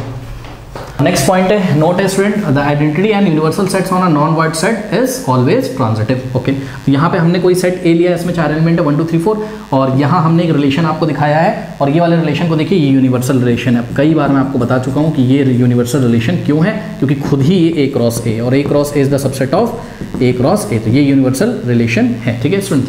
यहाँ पर आप कोई भी ऑर्डर, मतलब समझो ना A क्रॉस A, तो तुम्हारे दिमाग में आ रहा होगा ना, क्या होगा 1, 1, 1, 2, 1, 3, 1, 4, इस तरीके 16 एलिमेंट होंगे, 2, 1, 2, 2, 2, 3, ठीक है।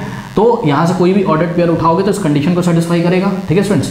तो ध्यान से चेक करो, ये जो A क्रॉस A होगा जो कि खुद ही R है, तो वो होगा कैसा, कुछ ऐसा होगा, देखो 1, 1, ठीक है, लिख ही देता हूँ यार, 1, 2, 1, 3, 1, 4, उसके बाद इसमें एलिमेंट्स आएंगे क्या, 2, 1, 2, 2, 2, 3, कई बार ये एग्जाम्पल में करा चुका हूँ, 2, 4, फिर 3, 1, 3, 2, 3, और 3, 4, ओके। उसके बाद आएगा आपके पास 4, 1, ठीक, फिर आएगा आपके पास 4, 2, फिर आएगा 4, 3, फिर आएगा 4, 4, तो ये हो गया आपका क्या, रिलेशन। और आप चेक करो कोई भी ऑर्डर पेयर उठाओ इस कंडीशन को सेटिस्फाई करेगा, mod of x minus Y is greater than equal to 0, कहीं 1 -3 -2 होता है, -3 का मॉड 2 होता है, और 2 इज ग्रेटर देन 0, 1 -1 0 होता है, 0 is greater than equal to 0, yes 0 is equal to 0। तो ये हमने आपको कई बार कराया है। अब देखो, तो ये रिलेशन क्या है, ये रिलेशन यूनिवर्सल रिलेशन है, ठीक है भाई, बहुत बढ़िया। अब क्या ये यूनिवर्सल रिलेशन ट्रांजिटिव है?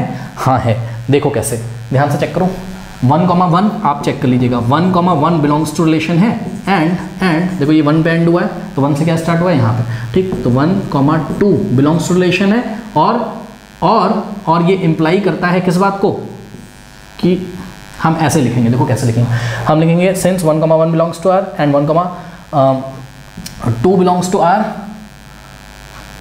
implies what, implies नहीं, 1, 1 belongs to R, 1, 2 belongs to all. We can see, let's look, we can see what 1, 2 also belongs to, भैया A, B belongs to R, B, C belongs to R implies what, A, C भी set को belong करना चाहिए, तो तुमको check करना है कि 1, 2 सेट में आ रहा है, हाँ आ रहा है, ठीक। इसी तरीके से जाओ भाई, सारे चेक कर लो, और कराऊँ, देखो 1, 2 बिलोंग्स टू क्या हो रहा है, रिलेशन, एंड अब देखो 2 से कुछ स्टार्ट हो रहा है, हाँ ये स्टार्ट हो रहा है, देखो 2, 1, ठीक है, 2, 1 बिलोंग्स टू R है, ऑल्सो आप देख सकते हो 1, 2, 2, 1, तो 1, 1 होना चाहिए, हाँ 1, 1 रिलेशन में है, ठीक। अब आप चेक कर सकते हो, आराम से कर सकते हो कि नहीं, कुछ भी ले लो यार, देखो ये 4, 2 है, ठीक, तो 4, 2 बिलोंग्स टू क्या है, रिलेशन है, एंड अब देखो 2 से क्या स्टार्ट हो रहा है, बहुत कुछ स्टार्ट हो रहा है, चलो मैं इसको ले लेता हूँ, ठीक, 2 बिलोंग्स टू R है, ठीक। तो ध्यान से चेक करो, 4, 2 बिलोंग्स टू R है क्या, 4, 2 बिलोंग्स टू R, हाँ है, ठीक है। इसको आपको हटा देना होता है बस, इन दोनों को, और पहले ऑर्डर पेयर का पहला एलिमेंट, दूसरा ऑर्डर पेयर का दूसरा एलिमेंट लेके चेक करना होता है कि वो ऑर्डर पेयर कहीं रिलेशन मौजूद है कि नहीं, ठीक है। इसलिए universal relation is always what, transitive. तो ये बात तो हो गई भैया पक्की, ठीक, हमने आपको करके दिखा दिया। अब सारे एलिमेंट कौन चेक करेगा यार, इसीलिए हमने स्टेटमेंट बना दिया क्या, universal set on a non void set is always transitive. आशा करते हैं आपको समझ में आ गया होगा। अब देखिए एक आइडेंटिटी रिलेशन में यहाँ ले रहा हूँ, ठीक है। आइडेंटिटी रिलेशन में क्या होता है, every element of set A is related to itself only, ठीक। तो यहाँ एक आइडेंटिटी रिलेशन, हम आइडेंटिटी रिलेशन को आइए से लिखते हैं, आपको मन हो तो आप आर से लिख दो, कोई दिक्कत नहीं। तो 1, 1, ठीक, और 2,2, 3,3 एंड 4,4, ये एक आइडेंटिटी रिलेशन हमने आपको दिया कौन से सेट पे, ए पे। अब आप ध्यान से चेक करिए, ये ट्रांजिटिव है, हाँ है, कैसे, सुनो 1,1 बिलोंग्स टू रिलेशन है, ठीक, देखो भैया a, b belongs to relation है। अब 1 पे एंड हुआ है, क्या 1 से कुछ स्टार्ट हो रहा है इस सेट में, हाँ भाई यही तो स्टार्ट हो रहा है, एंड 1,1 बिलोंग्स टू r है, तो a, b belongs to r है, b, c belongs to r है, तो a, c belongs to r होना चाहिए, a क्या है 1 और c क्या है 1, तो ऑल्सो आप देखते हो क्या कि 1,1 यानी कि a, c, यानी कि a, c बिलोंग्स टू क्या हो गया, r हो गया। अरे यार 1,1 है तो उसमें।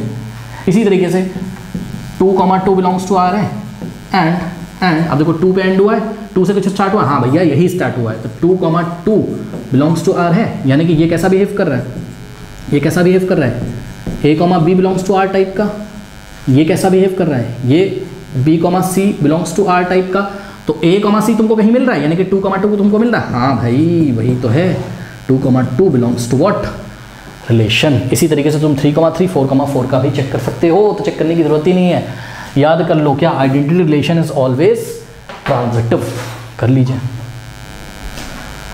ये एग्जांपल है, कह रहा है कि late r be a set on r be the relation on set natural number, ठीक, यानी कि r is the subset of n cross n है, और देखो रिलेशन कैसे डिफाइंड है, कह रहा है the relation is given by x relates with r, x relate with r का मतलब आप लोग समझ रहे होंगे क्या, कि रिलेशन में जो ऑर्डर्ड पेयर आएंगे वो x, y टाइप के आएंगे, और x और y में रिलेशन होगा, क्या रिलेशन होगा, x is less than y, x is less than y is transitive. मतलब अगर कोई रिलेशन r सेट n पे हो, मतलब r is the subset of n cross n हो, और रिलेशन हो क्या कि x, रिलेशन हो कि x y से छोटा हो, x y से छोटा हो, तो ये ट्रांजिटिव रिलेशन का एग्जांपल है। कैसे, देखो इसको प्रूफ कैसे करेंगे बच्चों, बहुत इजी, ज़्यादा परेशान नहीं होना है। देखो ट्रांजिटिव के लिए हमेशा आपको 3 एलिमेंट ले लेने हैं, तो let us we are going to take 3 elements x, y and z belongs to what, natural number, ठीक, क्योंकि रिलेशन कौन सा सेट पे, नेचुरल नंबर, तो ऑब्वियसली x, y, z किसको बिलोंग करेंगे, नेचुरल नंबर को। अब सुनो x relates with y, x relates with y, जैसे ही मैंने ऐसा लिख दिया स्टूडेंट आप तुरंत समझ जाइए इस बात का मतलब है x is less than y, x is less than y, क्योंकि भैया सुनो जो रिलेशन आपको क्वेश्चन में दिया हुआ है ना वही आप बार बार पढ़ोगे, ठीक है, तो x is less than y and y relates with z, ठीक है, y रिलेट्स विद z का क्या मतलब है, y इज, रिलेशन लिख दो ना, y is less than z। अब सुनो भैया इस बात का क्या मतलब है, इस बात का मतलब है x, y belongs to r है, मतलब x और y रिलेशन r को सेटिस्फाई कर रहे हैं, यानी कि x is less than y है, एंड बस लिखने के तरीके आप चाहे ऐसे लिख दो, x रिलेट्स विद y, आप चाहे x, y belongs to r लिख दो, and y relates with z लिख दो, या आप y, z बिलोंग्स टू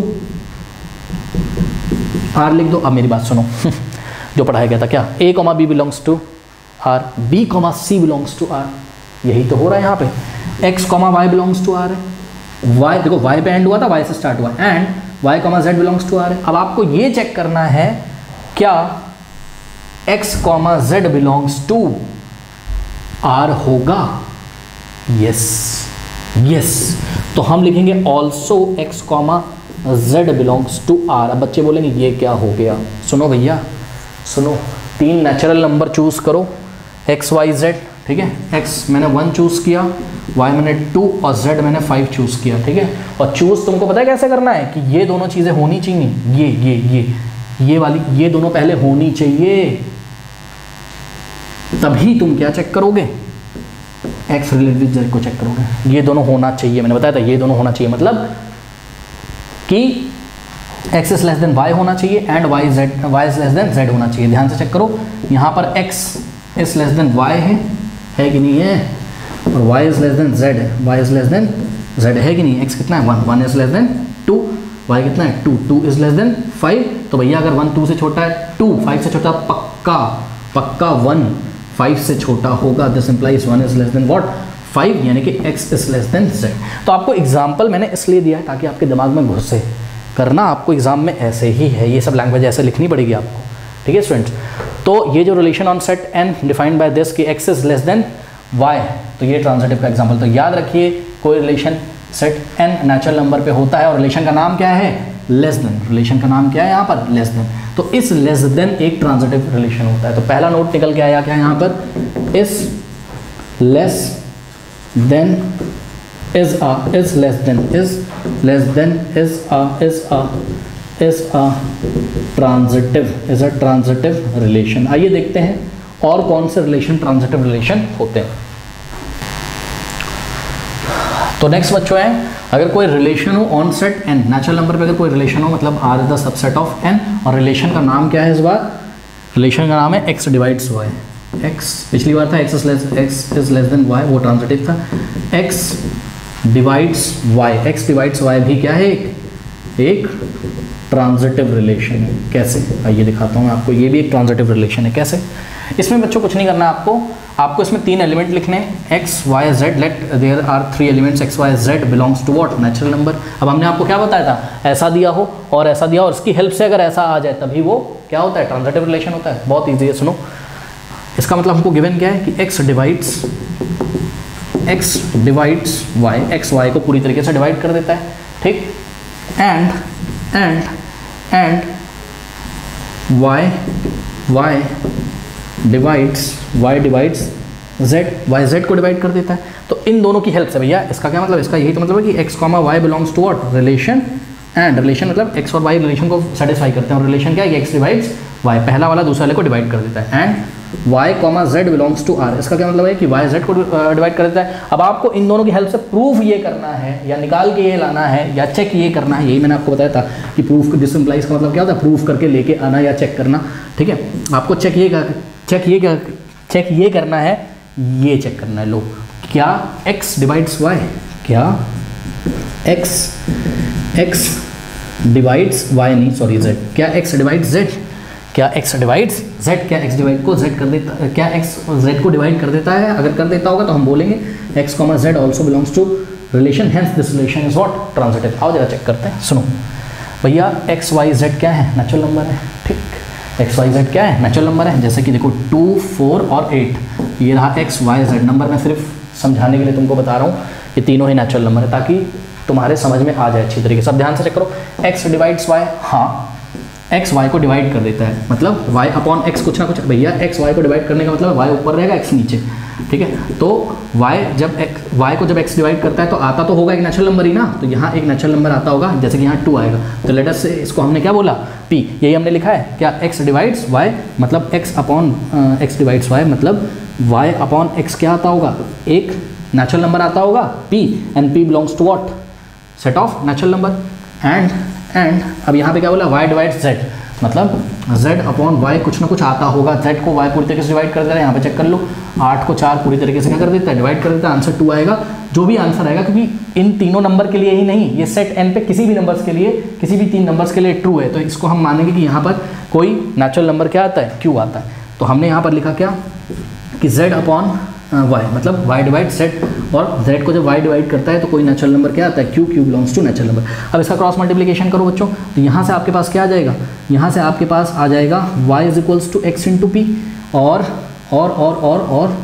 यहाँ से आ जाएगा आपके पास z is equals to what, q into Y, z is equals to q into Y. अब this is equation number 1 and this is equation number 2। अब ध्यान से चेक करिएगा स्टूडेंट्स, z आपको क्या लाना है, आपको लाना है x डिवाइड z। तो यहाँ से z की वैल्यू निकालो, इक्वेशन 2 से z is equals to q into Y है, तो q इंटू वाई की वैल्यू रखो, y कितना है, x इंटू पी, y कितना है, x इंटू पी। अब ध्यान से चेक करो, z is equals to x को पहले लिख लो, x into Q P, x into Q P. भैया मेरी बात सुनो ध्यान से, q और p क्या था, नेचुरल नंबर था कि नहीं था, q और p नेचुरल नंबर था, तो q और p का प्रोडक्ट भी क्या आएगा, एक natural number.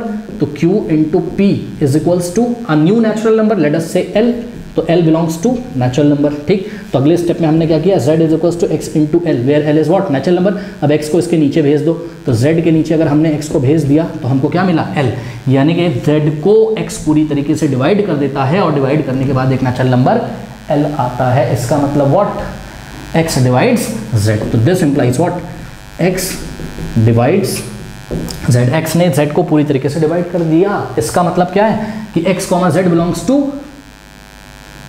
The set of x Z also belongs to relation. तो क्या क्या दिया था, ये दिया था, ये दिया था, और उसकी हेल्प से आप ये लेके चले आए। हेंस दिस रिलेशन, व्हाट, कौन सा relation, x divides Y on set natural number, on set natural number is a transitive relation. तो इस तरीके से हम इसको प्रूव करते हैं। जिनको ये बात नहीं समझ आई एक बार फिर से रिवर्स करके देखिए, आपको समझ में आ जाएगा, कर लीजिए।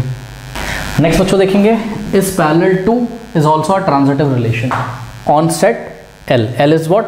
L is the set of all lines. L is the set of all the lines in a plane. Plane में सभी लाइन का सेट है कौन, कैपिटल L। अब इसमें हमने एक रिलेशन दिखाया बच्चों, क्या एक रिलेशन है हमारे पास L1, L2 such that line N1 is parallel to L2, ठीक है। तो ये एक ट्रांजिटिव रिलेशन का एग्जाम्पल है। कैसे, देखिए ये सेट L है, इसमें बहुत सारी लाइन्स हैं L1, L2, L3, L4। अब इसमें से हमने क्या किया, इसमें से हमने 3 लाइन चूज़ करी, L1, L2, L3। अब ये और ये दिया होगा, इसकी हेल्प से अगर ऐसा आ जाए तभी वो ट्रांजिटिव होगा। तो सुनो, L1 is parallel to L2, हमने 3 लाइन चूज़ करी such that L1 is parallel to L2 है, ठीक है। इसका मतलब क्या है, इसका मतलब है कि L1, L2, क्योंकि रिलेशन का नाम क्या है, रिलेशन का नाम क्या है भैया, पैरेलल, ठीक है। तो L1 is parallel to L2 हमने बोल दिया, हमने कहा, मैं बोलता रहा हूँ भाई मेरे, ये और ये दिया रहता है, ये गिवन रहता है, अगर इसकी हेल्प से ये आ जाए, यही मैं इतने दिनों से बोल रहा हूँ आपको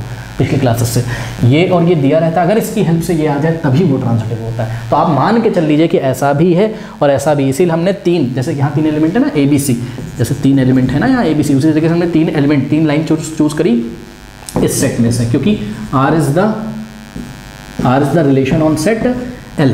तो L1, L2, L3 और इस तरीके से चूज़ करी, हमने खुद ही बोल दिया हाँ भैया L1 is parallel to L2, मतलब L1, L2 belongs to what, relation. और रिलेशन का नाम क्या है, यहाँ रिलेशन का नाम है इज पैरेलल टू। अब सुनो, एंड हमने बोल दिया क्या कि L2 is parallel to L3, ये भी हमने बोल दिया क्योंकि ऐसा हो और ऐसा हो, ठीक है। तो and L1, L2 is parallel to L3 का मतलब क्या है, L2, L3 belongs to what, the set. अब भैया सुनो, clearly we can say that कि भैया अगर L1 किसके पैरेलल है, L2 के, और L2 किसके पैरेलल है, L3 के, तो पक्का L1 L3 के पैरेलल होगी ना। तो दिस इम्प्लाइज क्या, this implies L1 is parallel to L3। इसका मतलब ऐसा था और ऐसा था, तो उसकी हेल्प से ऐसा हो गया, क्या L1 is parallel to L3 हो गया। इसका मतलब क्या हो गया, L1 L3 ने भी रिलेशन को सेटिस्फाई कर दिया। इसका मतलब क्या हो गया, L1 L3 also belongs to the set of real number, hence this relation is a transitive relation. इसके बाद कॉन्ग्रेंट में भी यही हाल है।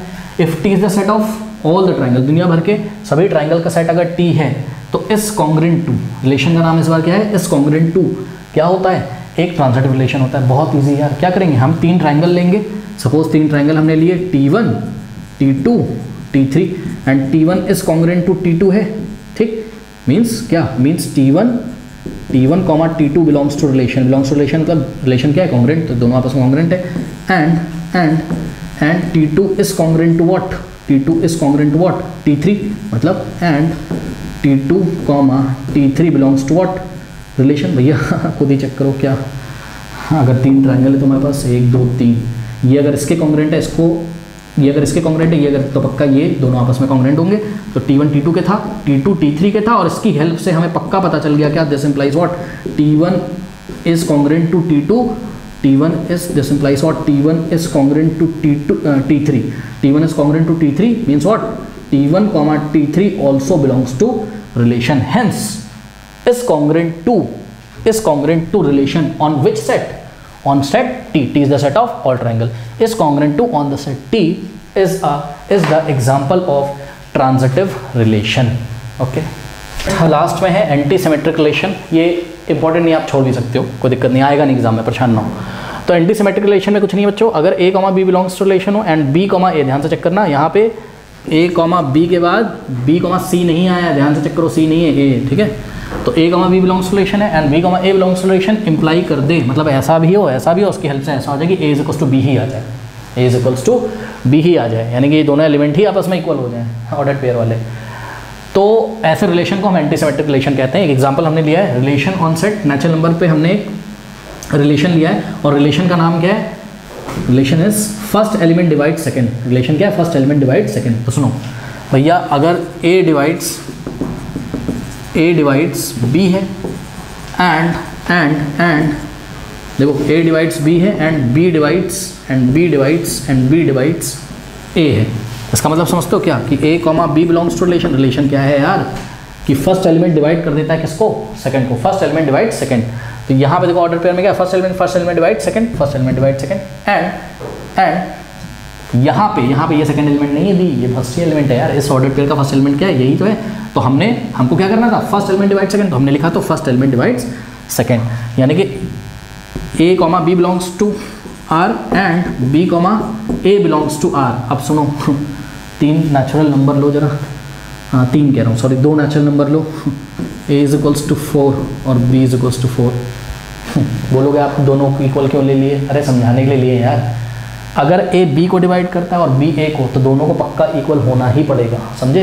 यानी कि A, B अगर रिलेशन में है और B, A रिलेशन में है, तो ये पक्का इंप्लाई करेगा कि A इज इक्वल्स टू क्या हो जाता है? B। ठीक, अब सुनो, मतलब कि जो रिलेशन था हमारा, ठीक है, रिलेशन में कुछ ऐसे एलिमेंट आने चाहिए 4,4, 5,5, अगर ये n पे डिफाइंड है 6,6। अगर गलती से यहाँ पे मान लो 6,7 हो गया, ठीक, तो ये वाला एलिमेंट तो कंडीशन को सेटिस्फाई करेंगे। क्यों? क्योंकि A डिवाइड्स B और B divides A, A divides B, B divides A, A divides B, B divides A। यहाँ पर A डिवाइड्स B 6 12 को डिवाइड कर देंगे, 12 6 को डिवाइड नहीं करेगा। तो इस एलिमेंट की वजह से ये एंटी सिमेट्रिक नहीं होगा। अगर ये एलिमेंट ना होता तो ये एंटी सिमेट्रिक हो जाता। ठीक है स्टूडेंट, तो ये एक एग्जांपल है, इसको आप इग्नोर ही करो तो सही है, इतना कोई एग्जाम में नहीं आता है। तो स्टूडेंट ये हो गई सारी एंटी सिमेट्रिक तक की बातें, टाइप्स ऑफ रिलेशन। तो फिर नेक्स्ट टॉपिक के साथ नेक्स्ट वीडियो में मिलते हैं, that is equivalence relation. Okay, तब तक के लिए पढ़ते रहिए, बढ़ते रहिए। All the best.